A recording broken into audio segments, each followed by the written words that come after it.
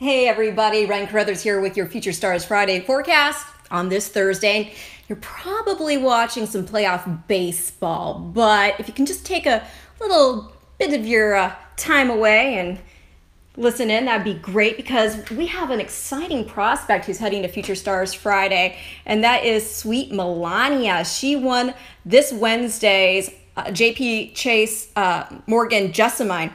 And that was at Keeneland. It was the final win and you're in for the Future Stars Friday card, a mile and a 16th turf race, which points to the Juvenile Fillies Turf. And, it was really impressive. She did this for Todd Pletcher, Jose Ortiz was riding, and the ownership of Robert and Luana Lowe.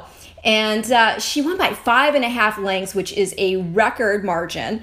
And she did it in the second fastest time of the race's 29-year history. She did it in 1:43 and 13/100ths, and that was on good going. The horse who holds the record is Solvig, and she won in 1:42 and 21/100ths on firm ground. The buyer came back in 82. Now, this filly, she debuted back in May, so that's pretty early in the season. And she debuted sprinting on dirt. She got third place first time out, and then she put in another show doe effort, running third again, cutting back in distance, still sprinting on dirt. It wasn't until she got onto the turf, going a mile and a 16th, that she got the maiden broken. That was at Saratoga in a maiden special weight. And what was interesting there is that a length and a quarter back in second was Morning Gold. And Morning Gold, she was also in the Jessamine. She came sixth. But in that maiden special weight in sixth that day was Miss Marissa.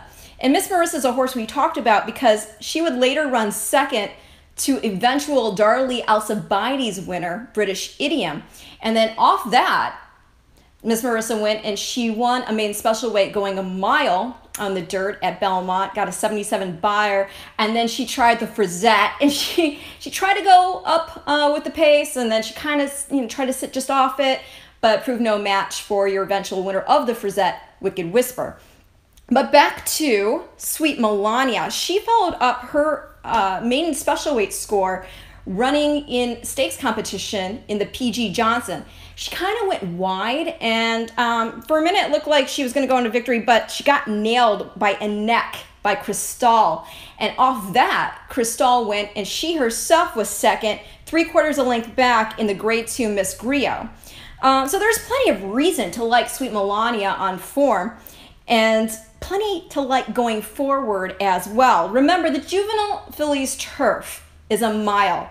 The Jessamine, a mile and 16th. So she's going to be cutting back. But, based on what we saw from her on Wednesday, and in addition to faring well enough to pick up a paycheck in both dirt sprints, I don't think that's going to be an issue at all. So let's talk about pedigree. This chestnut filly sold for $600,000 at last year's September Keeneland sale. That's as a yearling. And I got to tell you, even if she had never stepped hoof on a track, she was going to have potential as a broodmare because her female family has got a bit of a black type bonanza going on, okay? So check it. She is by American Pharoah. Of course, we all know what he did in making history back in 2015, and he upped that Triple Crown coronation by then setting a new precedent by winning the Breeders' Cup Classic. Of course, there might be some of you who are new to racing. Take in mind, the Breeders' Cup Classic's inaugural year was back in 1984, and the last Triple Crown champion we had prior to Pharoah was in 1978. So the Triple Crown winners of yesterday, they had never had the opportunity to run in the Breeders' Cup Classic because it didn't exist. But still, that is setting a new precedent, and we call it the Grand Slam. It's fun, and it's fitting with baseball playoffs going on right now. But don't forget, also, Pharoah was champion 2-year-old colt. So this is a horse who was already stellar as a juvenile, who went on to make history at 3, and had he stayed in training, I think he would have only continue to get better. He seems like one of those throwback horses, and some people might think it's just fangirling, coloring the opinion, but I tell you it's not. This horse is, in my lifetime, the most efficient mover I've seen, and he's so beautifully conformed, the balance, the bone. I mean, some of these words might not mean a lot to more of the layman viewers, but for those of you who do recognize this, I mean, the forearm on him, the cannon bones, the gaskins, his point of hip, just everything on this horse looked like, you know, a champion model. So it's not surprising that he would have such a beautiful way of going and that he would be able to accomplish what he did on track. So American Pharoah, that is this filly's sire. And then mom was no slouch either. That is Sweet and Discreet. And Sweet and Discreet, she's by Grade 1 Cigar Mile winner, Discreet Cat. And it's worth noting that Discreet Cat himself is a half-brother to Discreetly Mine, who won the Grade 1 King's Bishop back in 2010. But back to Sweet and Discreet, again, this filly's mom. She won the Florida Sunshine Millions. She was second in the Grade 2 Sabin, and she's a full sister to Discreet Dancer. And Discreet Dancer, he won the Grade 2 Gulfstream Park Handicap and was third in the Grade 1 Carter.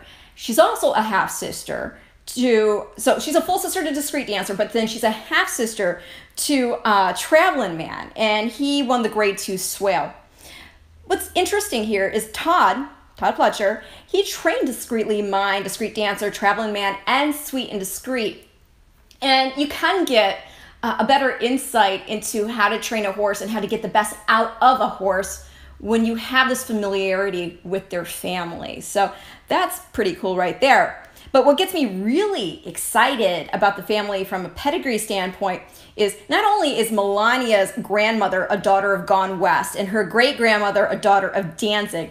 And you know, why I say that is because to go to those stallions, you had to have some black type in your family. You're not just going to Gone West. You're not just going to Danzig.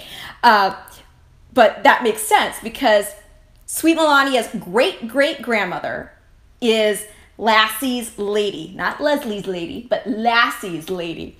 And Lassie's Lady was by Aladar and a half-sister to some mighty notable horses. Among them, multiple Group 1 winning sprinter Wolfhound.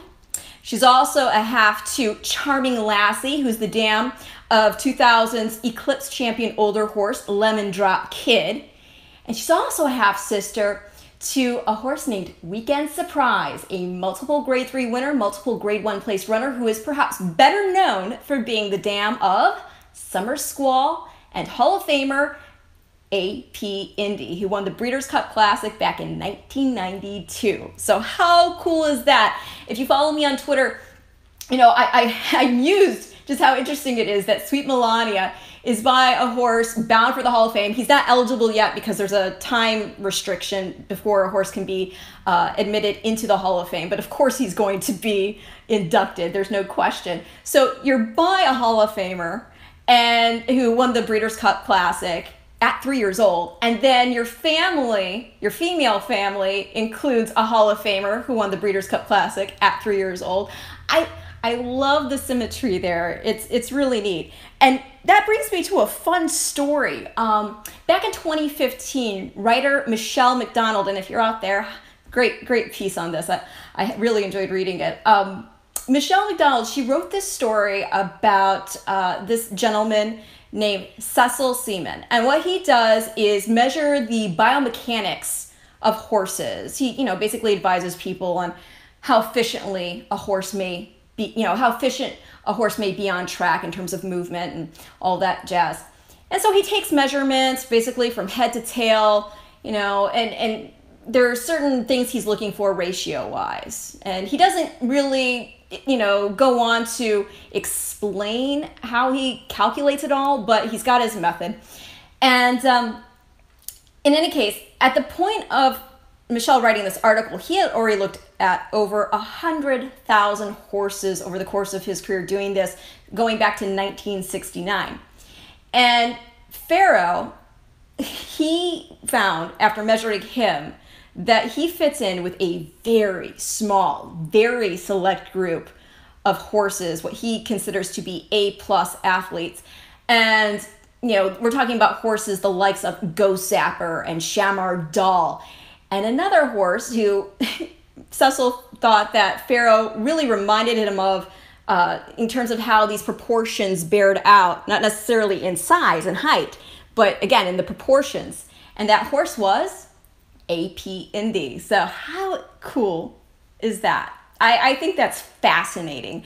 But in any case, so that's the story on Sweet Melania. Again, the JP Morgan Chase Jessamine was the final win and you're in for the Breeders' Cup. We are just weeks away. I mean, my heart's already pumping thinking about it. On Monday's show, I think what I'm going to do is kind of give a summary of some of the winners that we've seen that are heading into Future Stars Friday. And then I am off to Keeneland. I'm so excited. I'm already thinking about all the burgoo and the bread pudding I'm going to eat. And of course, the Cracker Barrel. Oh, I love it. Sawmill gravy. Anyway, so I'm going to be out there. I'm hoping, I don't know if there are going to be any more Breeders' Cup bound horses still out there, or if they will have already shipped west. But if there are, I'm going to try to scope them out for you, see if we can do a little interview with one of the horses who have earned birth. And maybe we'll do a farm visit or something. We'll see. I'll keep you apprised of that. So anyway, I'll let you get back to your playoff baseball. I'm not that you should care, but I'm rooting for the Astros, but for completely superficial reasons. Mainly, well, okay, my in-laws, they're in Texas. They're rooting for Houston. And then, come on, my guy, Justin Verlander. Hello, he was part of the Detroit Tigers, and I'm from Michigan. And of course, he's married to Kate Upton, who's a Breeders' Cup ambassador. So that's all good enough for me. So I will see you back here on Monday with your Future Stars forecast. In the meantime, go Astros.